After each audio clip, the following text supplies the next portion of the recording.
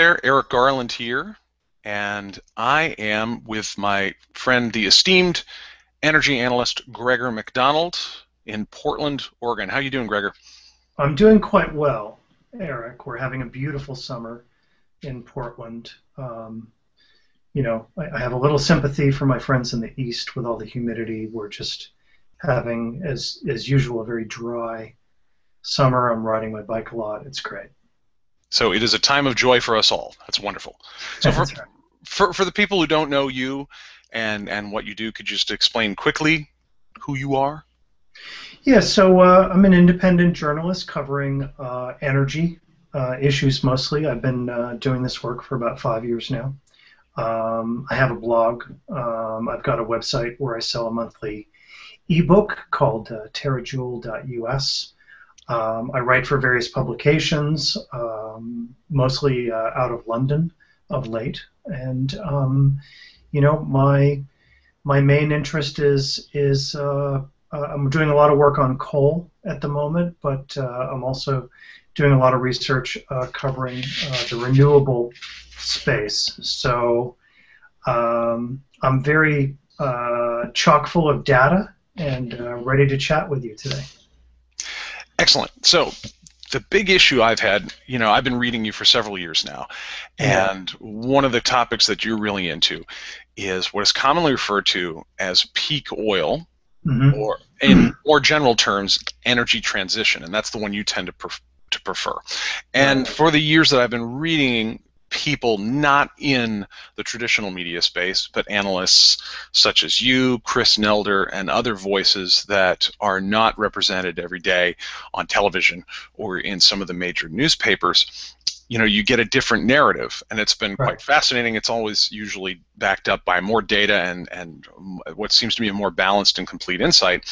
And one of the things I've been following in your work and other people's has been we are coming to the end of cheap oil in the way that we have come to expect it in the 20th century.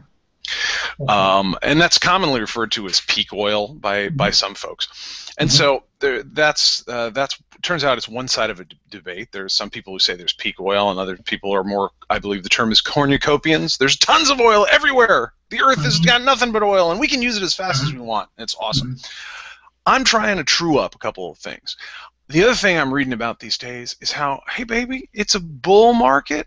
S&P 500's posting record profits. Dow's back up. Man, if things aren't going your way, I mean, I just guess you just need a little Prozac cocktail or something. You gotta get your spirits back up. Everything's forget that 2008 stuff. All this it's great. And energy, we got fracking. The United States. Did you know the United States is now an energy exporter?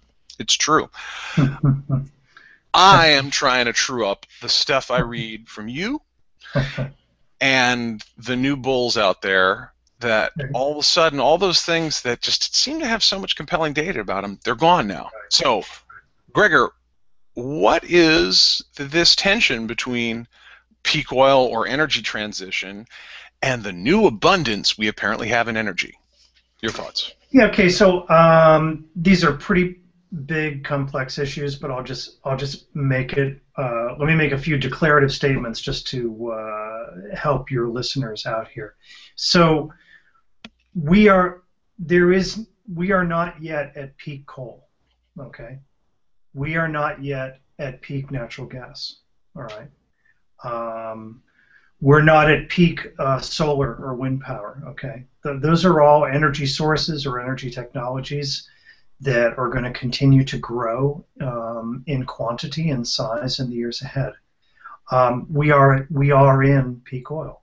What I want to say to people is learn the difference. Okay, learn the difference from when you're in the domain of peak oil and you're not in the domain of peak coal or peak natural gas. So do some people take peak oil as a hyper-depressive way of saying, oh, it's peak energy, and there's not going to be energy, and we're all going to be trying to break the fields with John Deere plows and oxen and right. I mean, we have to separate all the crazy things that people may have said in the past about what the effect of peak oil would be from just the fact of peak oil. Okay. So what is, just so to bring it down to basics, what is peak oil? Yeah, so peak oil has been the prediction for the last decade or two that the world would eventually reach a moment, or not a single moment in time, but really a period of time, in which the global production of oil would begin to flatten out. Okay, it would begin to flatten out, and in that period, you would generally find that the global production of oil, not the production of oil in the United States or the production of oil in Mexico or the production of oil in Russia or Saudi Arabia, the global production of oil, you would reach a point where the volume of oil being produced on an annual basis would begin to flatten out. And you might have some dips in that production, you might have some increases in that production, but essentially you would be hemmed in by geology and price. And that's really where we've been since 2005. Global oil production reached above about 74.5 million barrels a day in 2005. And it's been up and down, but roughly at that ceiling for the past 7 or 8 years. And recently we've seen production levels at 75 million barrels a day, 75.5 million barrels a day. But again, not really on an annual basis have we seen any significant increases. So global oil production is roughly on this flat plateau, and it dips down 1 or 2%. When there's like a financial crisis, it dips up 1 or 2% when the price of oil is high enough to bring on these new expensive resources. So I have to admit, it's tedious for me. I've sort of stopped having the debate with people about peak oil. It's not a philosophical position. It's not a political position. It's not a any other sort of type of theoretical position. It's just a fact. So. Well, okay, so a lot of people fight this. You say it's not religious or philosophical. That's right. There's people that take two sides of this, and the peak oil is made out to be, it's the end of oil, man. It's all going away, and we're going to be walking everywhere. Maybe a Segway if you have batteries for it. Yeah. And you're an expert in the things that you study, and you're naturally, by your disposition, not a hysterical person. So when you describe a flattening, you're not even talking about something bombastic. Even when you say it's happening, it's not a super exciting thing. But people fight this notion that we might reach a point where we just don't necessarily produce more than we did last year. People fight that like it is, you're talking about the end of the color blue or the end of ketchup or something. Yeah, well, it has been concerning to different people to different degrees. Now, let's remember that. You still have here, Gregor? Yeah, I'm still here. The point I was making was that people talk about peak oil as if you're making a cataclysmic prediction, and that it is going to be enormously disruptive to the world economy, and it's the end, and there's going to be repricing, and you're saying there's going to be $40 a gallon gasoline. That's crazy pants. You're talking about we just don't grow anymore year over year, and that might be permanent. Why is there this amount of emotion in everything? Yeah, so it is somewhat understandable when oil has been the master commodity since starting in the Great Depression. Oil began to take over from coal. Oil was very cheap and it was a more powerful energy substance. And then World War II really accelerated the transition to oil and really sort of locked in the fact that we would enter an oil age. So it's understandable that if you've had so many decades of history and economic development that was basically on the back of oil, that people would become understandably very concerned about what would happen when the production of oil would begin to flatten out. But again, I do want to point out, in the year 2000, at the beginning of the new millennium, if we look at all energy sources for the entire world, oil had a 40% market share, and now oil has a 32% market share. Okay, so when people, again, I think I need to be a little bit harsh here in order to make my point. When you talk to people or read essays from people who either scoff at peak oil or laugh about peak oil or dismiss it, it's amazing how uniform their message is. It doesn't have data. They don't use numbers. And they're really dismissing things that they don't understand. So the oil age is in rapid decline.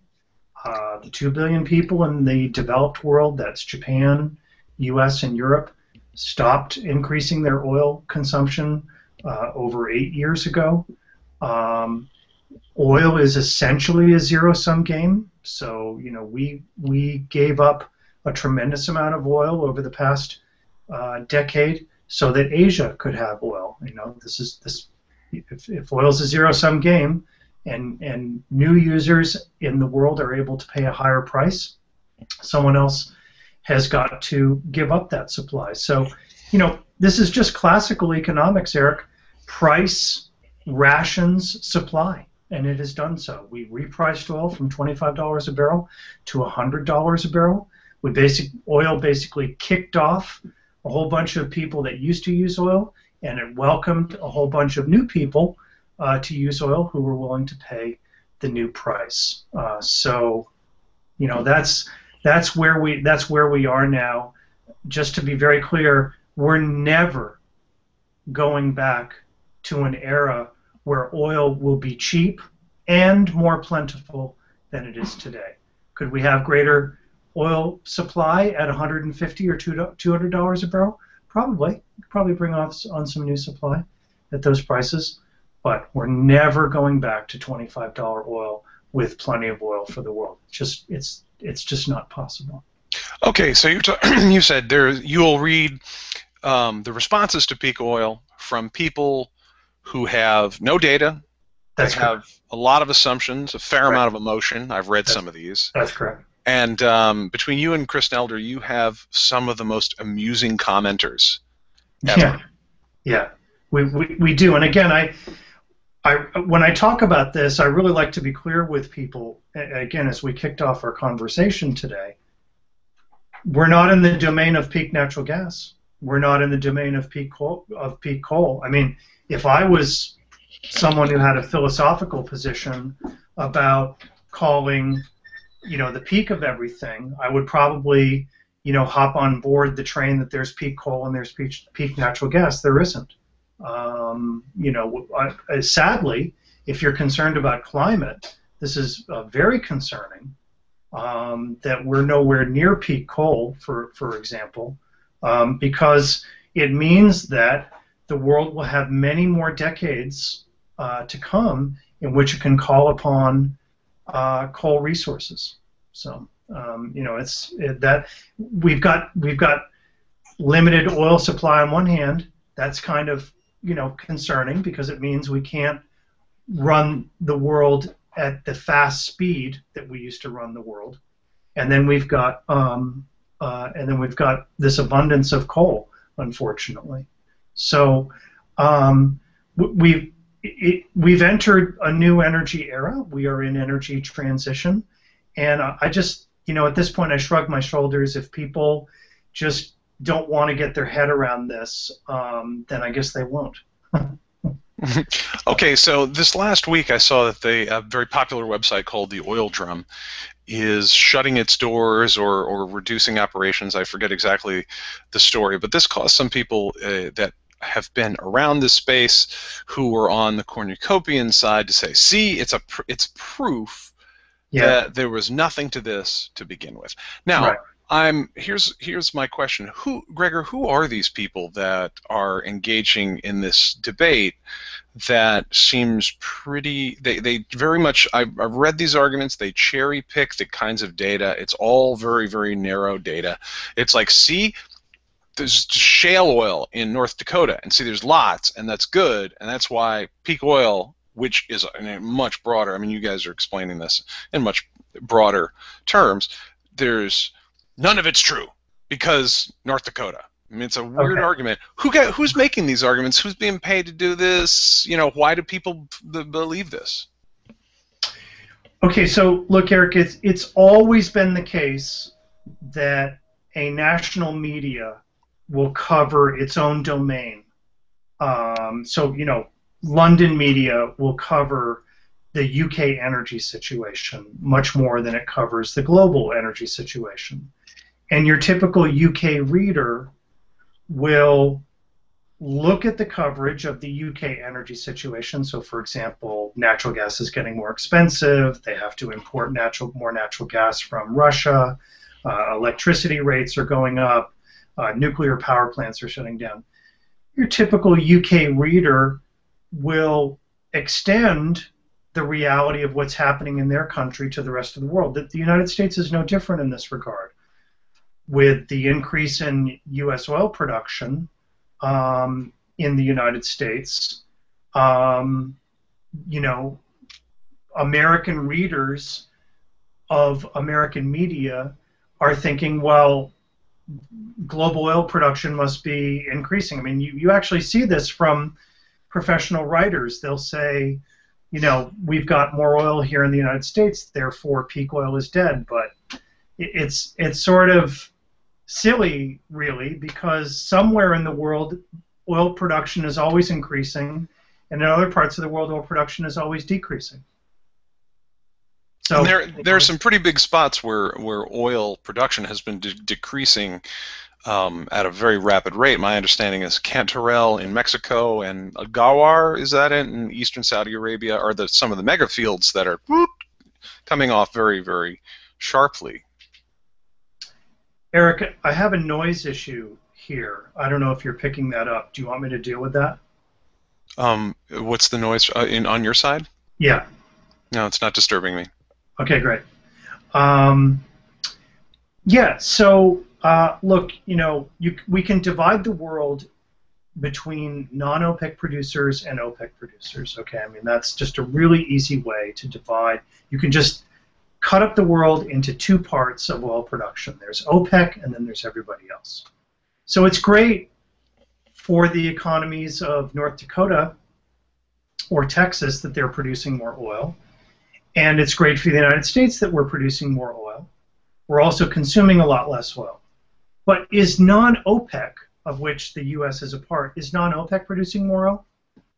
Not so much, actually. In fact, almost 60% of the new oil supply that's coming out of the United States has been neutralized, if you will, by declines from the rest of non-OPEC. So, for example, a typical story you'll see today is OPEC is biting its fingernails, worried about all this supply coming out of North America. OPEC as a cartel is losing power. But you look at the data, there's really nothing for OPEC to be worried about. The amount of oil that's come out of non-OPEC over the past couple of years is maybe 700,000 barrels a day. It's really just not that significant. So we're talking about maybe 6 or 7 or 8/10% of new supply coming out of non-OPEC. And as you can see, has the price of hold oil... on. You're talking about a story in a probably a well-regarded journal of some sort. Oh yes, especially the geopolitical journals like Foreign Policy and a lot of the, especially this is especially the kind of inaccurate storytelling that comes out of the geopolitical complex of Washington D.C. You've just seen a ton of stories about energy power is swinging back to North America and OPEC is declining in power. I just see no evidence for that. And that's over 0.7% in supply. Yeah, exactly. Right. That's a rounding error. Exactly. So is this just and I lived in Washington for 11 years. You know, Right. inaccuracy and fantasy is a big thing there now. Yeah. Yeah. Right. We ran some delightful wars. I don't know if you saw that. Yeah. So we're not great we're good at intelligence gathering. We're not good at intelligence analysis. Okay. And you know, just in general policy, this is going to be a bit of a tangent, but just I think to your quote is economists don't do energy, and foreign policy guys generally, Dick Cheney accepted, don't do energy. No.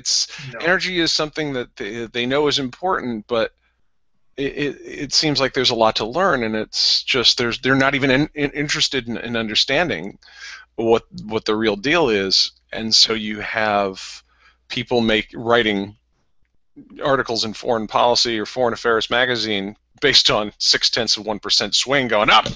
North America is going to run the show. Yeah, I mean, if you really want to talk about the type of power swing or power shift that's occurred in global energy the past few years, the amount of oil that Americans have stopped consuming because of poor wage growth, because they're not employed, because the economy's not growing, because the price of gasoline is high, that actually outdistances by 2 to 1 the amount of new oil that we're producing.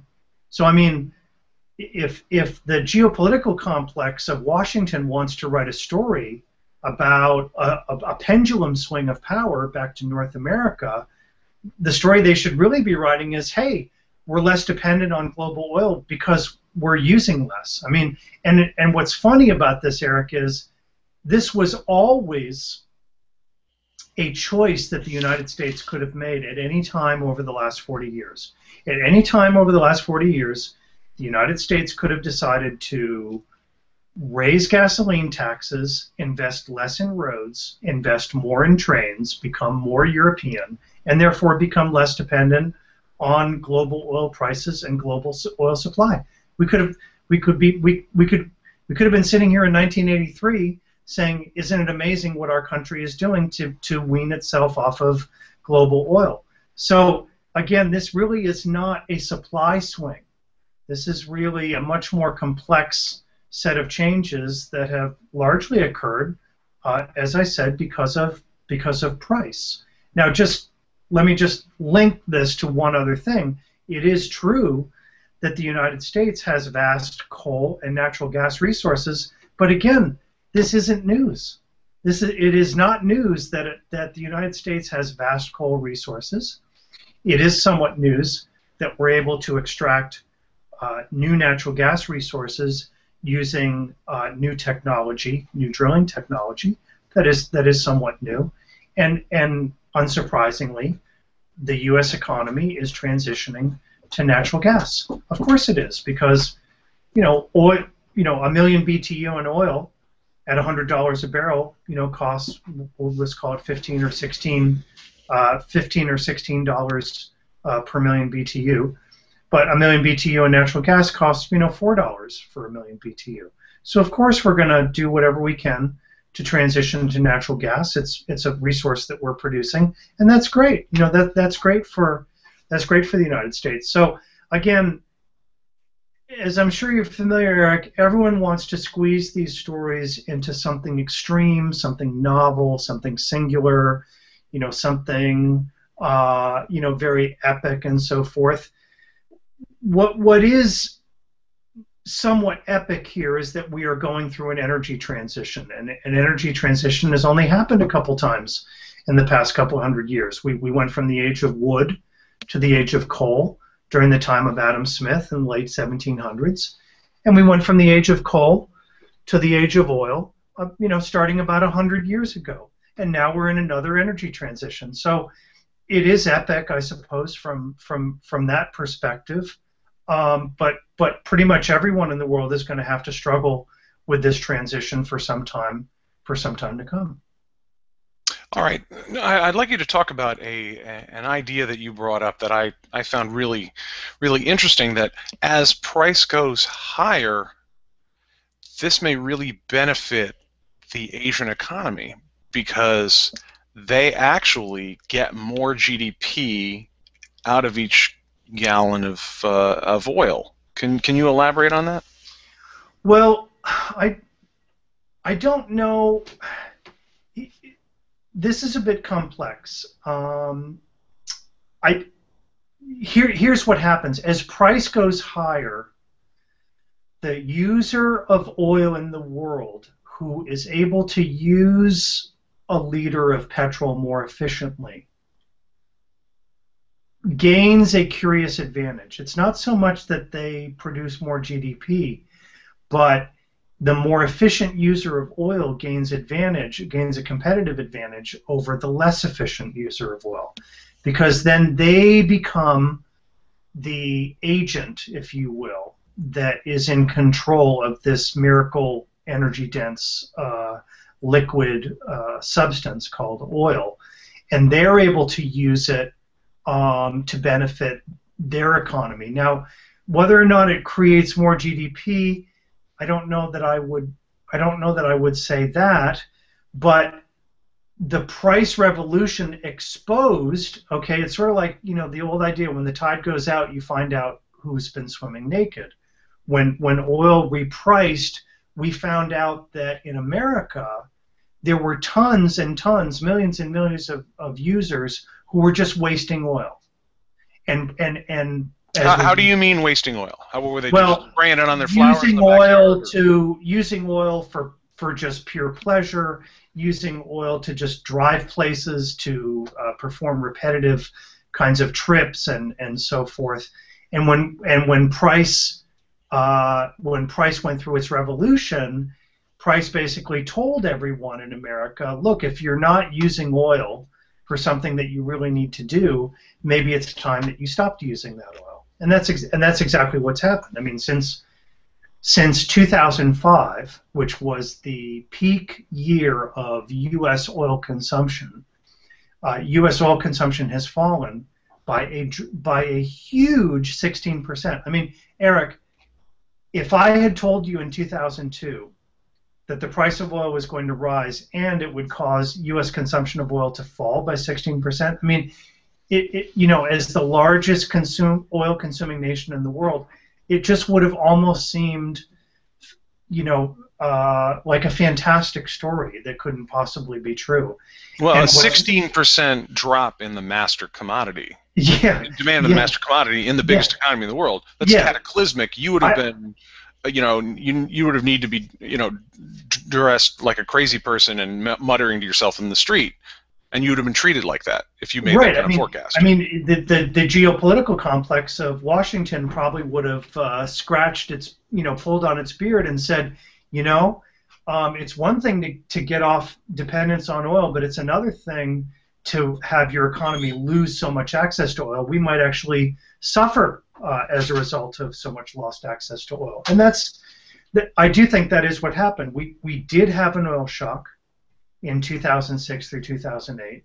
We did have a financial crisis. The financial crisis did not have a single cause. It had multiple causes.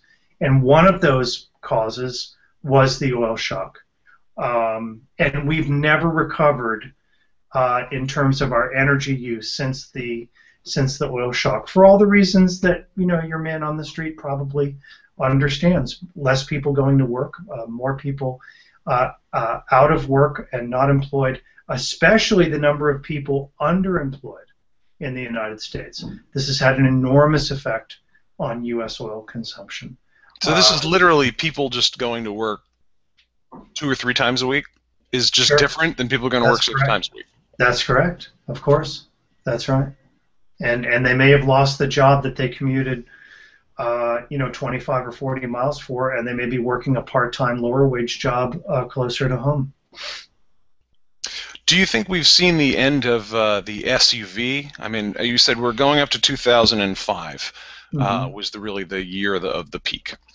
Right. I remember, the late 90s and early 2000s that, the SUVs got bigger and bigger, and it was even a weird cultural thing where, people were very impressed with themselves for driving small petroleum consuming automobiles on petroleum-built roads, as opposed to people who had slightly larger automobiles. And then the people that drove the larger automobiles, SUVs, and eventually the Hummer, which was, came from a military background, those people felt that that was somehow a statement about who they were and their insouciance and etc. And the SUV was really ascendant in the United States during that decade.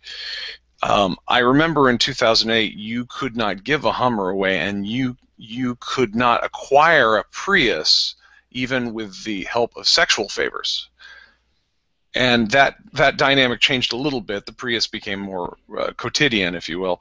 But the Hummer failed to even be sold to anybody. The Chinese were going to take it on, which is very symbolic. Yeah. And then they didn't. And so now the Hummer, the symbol of sort of the millennial decades exuberance and oil waste, it now doesn't exist anymore. Do you see any connection with that? Yeah, of course. I mean, when I moved back from London in 1999, I went to a breakfast place with my wife and my father, and this was in Plymouth County, Massachusetts, and there were probably 20 cars in the parking lot, and probably 19 of them were enormous SUVs. I'd been living in London. Petrol was $1 a gallon at that time, and I had already become very interested in oil at that point. And I knew that was the extreme. I knew that was the extreme. That was the extreme low in oil prices, and that was certainly going to be the extreme of SUV adoption. And now when I go back to that same town, and we're, 13 years later, okay, when I go back to that same area in Plymouth County, and this is an area where there are very high incomes. There are still some legacy SUVs around. However, the Priuses and the small compacts and the minis and so forth, they've all made a huge return to that area. So, yeah, I mean I have to say that was kind of a fat pitch, Eric. That was an easy one to call at that time. Yeah. I remember being in Washington D.C. and in Georgetown, and I remember the Hummer had just come out, and they had the different flavors, H1, H2, and H3, and there was a 33-year-old looked to be a wife of somebody in the lobbyist trade who was driving a brand new H2, and the thing was as big as my living room, and she was trying to parallel park on M Street in Georgetown. Yeah. And I looked at this and I said, this is American society. I can't. And she just, I think she damaged 3 or 4 automobiles. A team of oxen. The Washington Monument. It was really tragic. But I think I thought of this moment as the end. It's like, does anyone not watching this looking how silly this whole enterprise is? Yeah. Well, just to mention a few corollaries to this whole change. Look, I mean, U.S. oil consumption is back in the vicinity of 1995 levels. Okay, and consumption is at 1995 levels. 1995 levels, and we're still decreasing. So we're probably headed back towards 1990 levels. And what's driving that, other than the fact that people aren't? But it's a bull market and it's a recovery. Well, let me just say, it syncs up really nicely with U.S. CO2. With CO2 emissions. I mean, what's kind of interesting is, I don't want to get too much into this, but I mean, the U.S. didn't sign up to the Kyoto treaty or the protocols, but actually because we've reduced our oil consumption so dramatically, it's somewhat humorous, I guess, that we may actually hit the Kyoto targets by 2020 without actually having intended to, because our transport sector is pumping out such reduced volumes of CO2. Now, you mentioned the bull market. Well, let me say this, Eric. The S&P 500 is a very good index of global corporations, many of which are cited here in the United States. And global corporations have enjoyed kind of a golden period in an era of low interest rates where they're not really hiring, they're not investing, but they're sort of collecting rents from their existing businesses on a global basis as the 2 billion people in the developed world stagnate, but as the 5 billion people in the developing world continue to move forward. Yes, there's a slowdown in China. Yes, India still needs to get its act together. India always needs to get its act together. But, Africa and other parts of Southeast Asia and the rest of the developing world still chugging along, at 4 and 5 and 6% GDP growth. And that's, they require power equipment. They're consuming energy. And so, you mentioned the bull market. Yes, the U.S. stock market is really a global stock market, and it reflects the fact that here in America, those corporations don't really need to hire a lot of Americans, unfortunately, and so it's a very weird. I think the word weird is sort of the right word. It's a weird era that we're in right now, where you have the stock market as strong as it is, but of course that's set against low interest rates, and it's really a market that's reflecting the flow of profits on a global basis, while the United States tends to stagnate. Absolutely. And so your final, to wrap up, your response to the people that are like, ha, it's a bull market, everything's great, and there's tons of energy, and there's going to be even more energy. I mean, if you could just quickly sum up. It is possible, as the world transitions to the power grid, it is possible that we could have a brief 5-year period between 2015 and 2020 where we return to a higher rate of growth than this stagnant period. And this would really get everyone thinking we'd return to normal. However, the power grid is not going to create the kind of fast-moving global economy that the oil age created.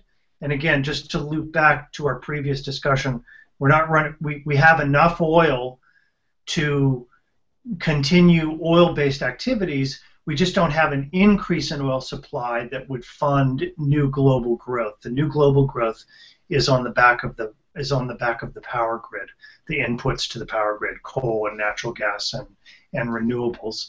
So unfortunately, Eric, the world GDP could see a growth spurt in the second half of this decade.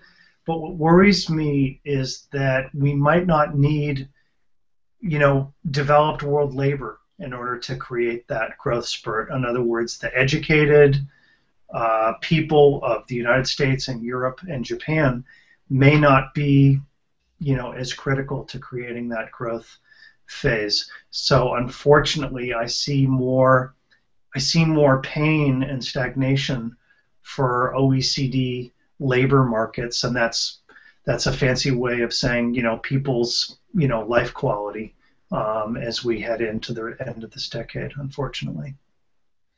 So the truth about peak oil not existing, and thus the bull market is going to be unleashed, the truth there is that peak oil is still a fact because it's a fact, and the bull is not a bull market for everybody. That's right. We probably got the sense of. So. Right. Yeah. All right. Well, where can people go for more insight from you on this? Yeah. So I'm doing a monthly ebook now, which is macro coverage of global energy. It's called TerraJoule.us. You can just find that on the internet. And I publish the first of every month. And I've got very good subscriber growth and a lot of readers from outside of the United States. I was just looking recently, about half my readership is from outside the United States. That's probably a topic for another conversation. Why are so many of my readers from outside the United States? Probably because they're just a little bit better in touch with reality. Yeah, that would be my short take. So yeah.